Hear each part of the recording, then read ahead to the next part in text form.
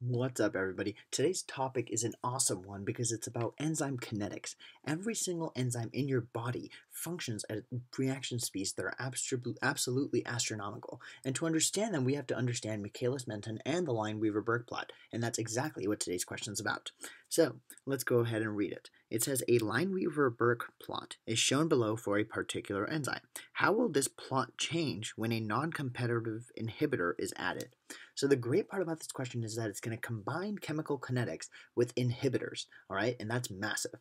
And the four answer choices have to do with the slope of this line. Will the slope of this line increase, decrease, not change, or can you not determine it? So the main topic here is chemical kinetics, right? Because chemical kinetics is how fast reactions go, and that is a big part of the new MCAT. And again, this is a really hard question, and those are the ones that are most fun to address. So let's get started. So, when we have a non-competitive inhibitor, what do I mean by that? Well, a non-competitive inhibitor is something, first of all, it's an inhibitor, right?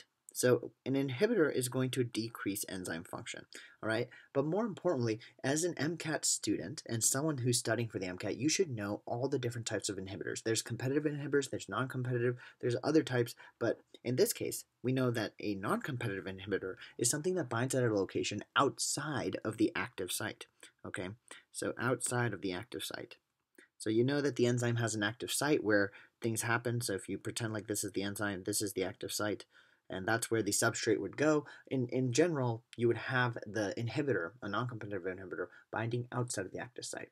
When the inhibitor is bound, the enzyme can't catalyze the reaction it's supposed to catalyze, and that is absolutely a prominent aspect of a non-competitive inhibitor. So I have an image on the top left corner of a non-competitive inhibitor. You'll see that the substrate binds at the active site and the non-competitive inhibitor binds at the region outside of the active site, right? And when this non-competitive inhibitor binds, it prevents this enzyme from catalyzing the reaction with the substrate. All right, let me say that again. When this non-competitive inhibitor binds, it prevents the enzyme from catalyzing the substrate reaction. All right, and what that means is basically when you have non-competitive inhibitors present, you have fewer active sites that can catalyze reactions, right? You physically lose active sites because when this inhibitor is bound, this active site essentially becomes useless. This substrate is stuck and you can no longer kind of overcome this inhibition, all right? And because of this, what this means is when you add more substrate, you can't overcome the inhibition because the inhibitor is already bound and the substrate can't really change anything. In a competitive inhibitor, what you may know is that the competitive inhibitor competes with the substrate for the active site, and therefore when you add a lot of substrate, you can overcome competitive inhibition. However, in non-competitive inhibition, the non-competitive inhibitor is binding in a region outside of the active site, and therefore adding more substrate has no effect. All right, and if you know your Michaelis-Menten plots, you'll know that a normal Michaelis-Menten plot looks something like this, where as you add more substrate, the reaction will happen more quickly because the enzyme will end up catalyzing the reaction more quickly because there's a lot of substrate. However, when you have a non-competitive inhibitor present, what I'm trying to show you is that you're not only going to have a lower Vmax, which is the lower overall speed, you're going to have a lower overall speed because now, even when you add more substrate, notice that as you add more substrate, the Vmax is still super low because all of the enzymes that have the inhibitor bound are still inhibited. The substrate concentration will do nothing to relieve that inhibition. All right, so this is kind of mentioned right here. When you add more substrate, you're going to have no effect on Vmax, okay, because of non-competitive inhibition. And so what ends up happening is because of that, right, I just showed you that Vmax with the present inhibitor, the non-competitive inhibitor, what we're going to see is we're going to have something like this, right? We're going to have something like this. The blue line represents the non-competitive inhibitor. Well, when you have a non-competitive inhibitor, the Vmax, as you saw, decreases. So that is something that I already kind of explained to you. And the Vmax decreases because you have less of the inhibitor. I mean, you have less active sites present. So let me draw that with a better arrow. On the other hand, what happens to Km? So if you're into chemical kinetics, you need to know Vmax and Km, and you need to know what effect inhibitors have on both. Well, Km is the concentration of substrate when 1/2 Vmax is reached. Okay, and what I mean by this is we're looking for Km. So in our normal case, when we have red, the normal no inhibitor present, you'll see that the Km happens at the point when we reach 1/2 Vmax, which is right here, and that is the substrate concentration, and that therefore the Km value is right here, the substrate concentration at which you reach 1/2 Vmax. However, what about when you have a non-competitive inhibitor? What happens to the Km? Well, what you'll see is a non-competitive inhibitor lowers the Vmax, right? Then this is the new Vmax if you want it to really be precise, right? Well, therefore, because it lowers Vmax, it's also going to lower 1/2 Vmax appropriately. And believe it or not, what that does is you have 1/2 Vmax occurring at a lower value.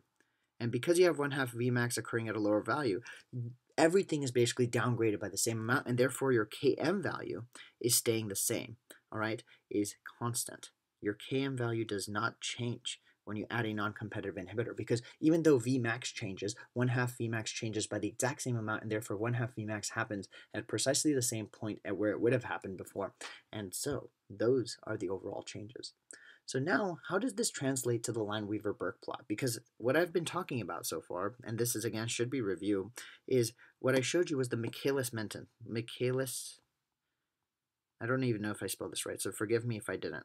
But this is the Michaelis-Menten plot, which is a very important part because substrate is on the x-axis and velocity is on the y-axis, and it kind of shows you how this works. And as I mentioned to you, when you have a normal enzyme, you have this first graph, which I'm labeling 1. When you have a competitive inhibitor present, you'll have the same Vmax but a different Km, and I'm not going to talk about that. Maybe I'll make a different video about it, but don't worry about it if you don't get it. On the other hand, what I do want to emphasize now is this bottom part right here. When you have a non-competitive inhibitor, you'll see that you have the same Km, a different Vmax, and more importantly, you have a lower Vmax. All right.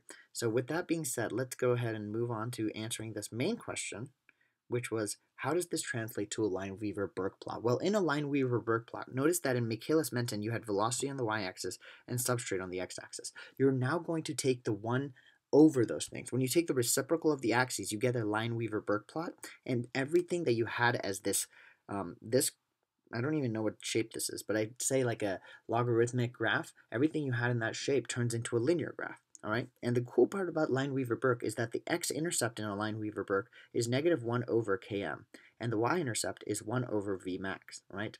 That's the great part about Lineweaver-Burk, okay? And you should be really familiar with both of these.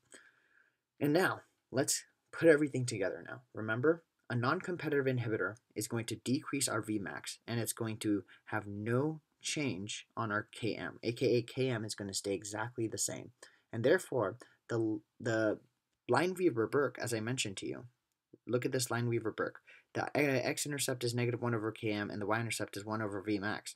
And the slope in a Lineweaver-Burk, if you want to take the slope, is Km over Vmax, right? And if you think way back to the first slide of this, I asked you, how does the slope of the Lineweaver-Burk plot change when a non-competitive inhibitor is added? Well, let's do this hypothetically. Hypothetically, let's say without the inhibitor, our Km was 5 and our Vmax was 10. If that was the case, then our slope would be 1/2 because we know that slope is Km over Vmax on a Lineweaver-Burk. But when we have an inhibitor, what do we say happens to the Km? Well, when we have a non-competitive inhibitor, Km stays the same and Vmax decreases. So let's say Vmax decreases to 5. Then what you'd see is that the slope eventually becomes 1. So regardless of what you said the Vmax goes down to, you'll see that the slope increases. And therefore, the overall answer here is that when you add a non-competitive inhibitor, as you can see with this graph, the slope increases in a Lineweaver-Burk plot. I hope you guys got a lot out of this. It's a very intricate, convoluted problem, nonetheless very important to conceptually understand chemical kinetics, something that's happening in your body every second of every day. With that, I hope you guys enjoyed the video. I'll see you again next time. Bye-bye. Thanks for watching the video. Really appreciate it. You want to check out any of my other videos, there's going to be one right here, another link to one of my videos right here, and another video right here. Why not? I'll put one video right over here. And last but not least, if you want to subscribe to this channel, really appreciate it because I'm still an early YouTuber trying to get it down, but a subscription button should be right over here. So please subscribe. Cool. Thanks. See you guys in the next one. Hope you find these videos helpful.